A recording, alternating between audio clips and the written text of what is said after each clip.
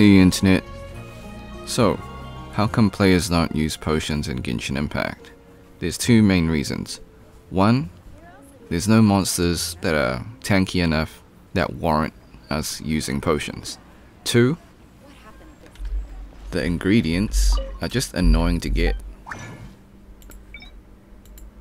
So you got butterflies, you got crystal flies, you got frogs, you got lizards.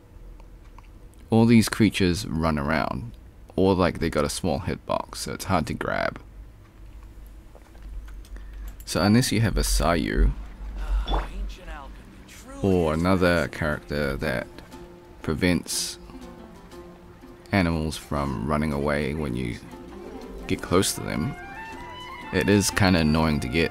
So those are the two reasons why no one likes making potions or uses them.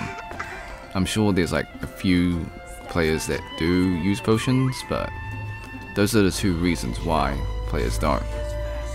If the ingredients were easy to get, I'm sure more players would use potions.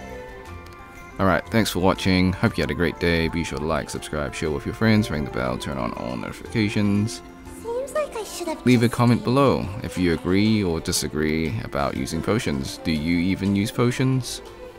Until next time, see ya.